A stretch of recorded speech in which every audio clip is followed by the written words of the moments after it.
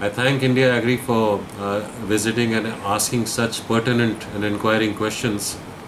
What I'm most enamored about is the understanding they have and in what I said about the country needing far many more pack houses than it needs cold stores.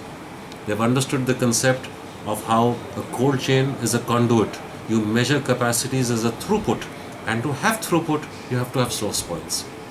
So India, in my opinion, needs a good 30 to 50,000 pack houses which are source points for fruits and vegetables which flow in the cold chain and reach the market. Thank you, India Agri. Please do carry this message across.